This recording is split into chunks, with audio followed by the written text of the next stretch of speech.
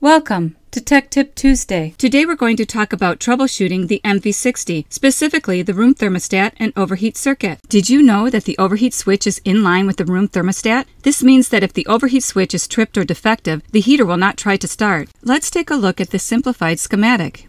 As you can see, the signal from the room thermostat goes directly to the overheat switch, then to the contacts on the controller. What this means to you is you turn the heater on and nothing happens, no fault lights, nothing. Fortunately, this is easy to troubleshoot. Simply depress the button on the overheat switch. If it clicks, it was tripped. Try the heater and see if it starts. If not, test the overheat and room thermostat circuit with an ohmmeter. Just remember that the overheat switch is in line with the room thermostat and you will be fine. By the way, did you know that you can get the overheat switch and many more mission-critical parts in our FMC packs? This might help you out of trouble should you need a part in the field. We have Level 1 and Level 2 FMC packs that contain the parts you need. And that's it. And that wraps up today's installment of Tech Tip Tuesday. We hope you found it helpful. Look for more tech tips on all HDT products.